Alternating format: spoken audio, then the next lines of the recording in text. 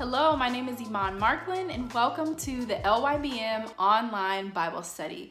This is an online community from women all over the world to come together to connect to God by studying His Word and grow spiritually together. So I invite you, don't just watch the video, come and hang out in the comments section, share your name, where you're watching from, and what God is speaking to your heart. This is such a great community that we're able to build, and I pray that it continues to grow as we study the Word and bear the fruit of our study. So we are talking about heart and soil, and today we are going to talk about guarding the heart. And so the scripture reference for today is Proverbs 4:23, and it says to keep your heart with all diligence, for out of it springs the issues of life. And when we talk about guarding the heart, I think it's very important that we know that guarding your heart is not about being a wall builder to keep evil out or bad things out, but it's about being a gardener. It is about keeping watch. And really, if you look at, you really study that word keep, it's talking about being a watchman, being someone who is attentive to what's going on in the surroundings of the area and being watchful of what's coming in and what's going out. So we are not to be wall builders, we are to be watchmen, and we are to be gardeners. Because I believe, like we're talking about in this study, that the heart is the soil of our lives. That's what the Lord talked about in the parable of the sower in Mark 4. And so when we look at Proverbs 4:23, we're seeing that it is our responsibility within our lives to keep our hearts with all diligence. We are to be fervent watchmen of our heart, what's coming in and what is coming out. Because it says we must keep our hearts with all diligence, because out of our hearts come the issues of life. And so we have to be mindful of how every day seeds are being planted in the soil of our hearts. Every single day. Whether it be a negative word or a positive word, a great experience or a negative experience, it is like seed being planted in our heart. And we, as the gardeners of our heart, must uproot the negative seeds so that they don't grow a root of bitterness, but water those positive seeds, those great seeds. And so what does it look like to guard your heart? As I said earlier, it's about being a watchman. It's about being attentive to what it is that's coming your way in your heart. So one practical thing you could do is assess your social media. Look at the accounts that are feeding you on your Instagram feed, on your Twitter, on your Facebook, through your YouTube account. Who is feeding you? What are you taking in throughout the day? And there may be some people, some accounts, really, that you'll have to unfollow, because you realize this account is not putting the correct seed into my life. It is not helping me to grow spiritually and to connect to God. And that's not saying everybody you follow has to be a Christian or has to be a Bible teacher. It's nothing wrong with following, fashion accounts and food accounts and all the fun things that, we as women enjoy looking at. But just be mindful. Be a watchman and not a wall builder in this season with your heart. Keep your heart. Be that watchman and be attentive to those shows and to all the things and the voices that are coming in, and it comes down to relationships as well. Assess the relationships in your life. Who's feeding your heart? Are these relationships bearing good fruit? Are they causing great things to come from your heart? Or are they planting negative seeds of doubt, seeds of fear, seeds of compromise, seeds that are not bearing the fruit that you want? And ask and pray and ask the Lord of how to help you with what to do with those relationships and how to take that step back. And I'm not a firm believer in cutting off relationships. I think that it's important for us to maybe take a step back or take some time. But really, God has called us to be fruitful in relationship. And so pray about those relationships in your life that may be, planting some seeds in your life that are not good, and ask God how to walk forward in those relationships with sensitivity, with care, with spiritual maturity, and with love, as the foundation, okay?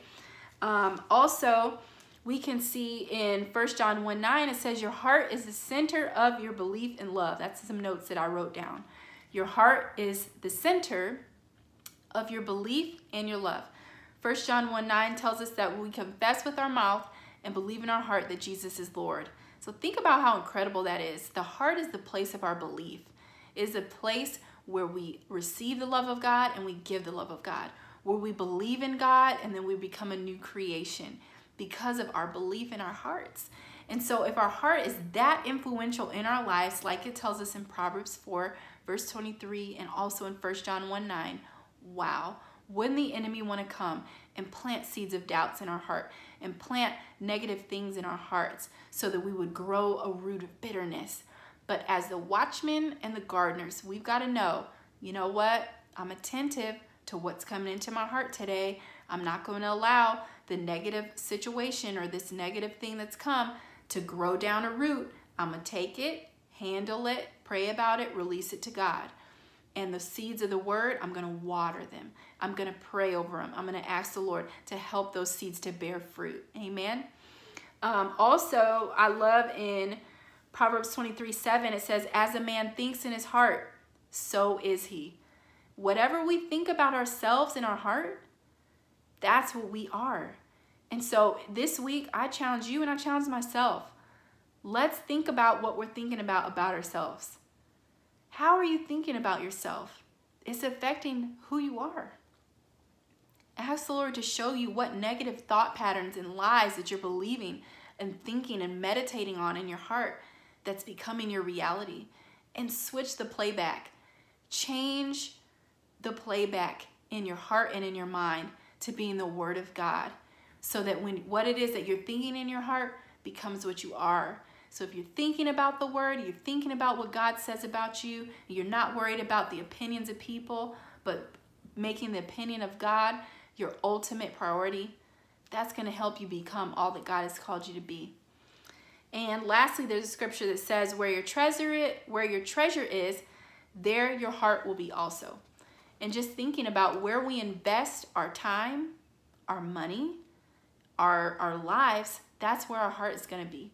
And so if we want our hearts to be in great things, in positive things, then we've got to spend that time putting treasure into where we want our heart to be. So if you want your heart to be in your home, allow your treasure, your time, your money to be invested in your home so that your heart will be there also. If you want to bear fruit and you want your heart to be strong in your studies, put your treasure in it. Put your time into it. Put your money into it. Invest in the place where you want your heart to be. Amen. I believe that that is so important. So I don't want this study to be too long, but I know I've given you some great scriptures today with Proverbs 4:23, also 1 John 1:9, Proverbs 23:7. So many great scriptures that we have to look to through the Word to assess our hearts.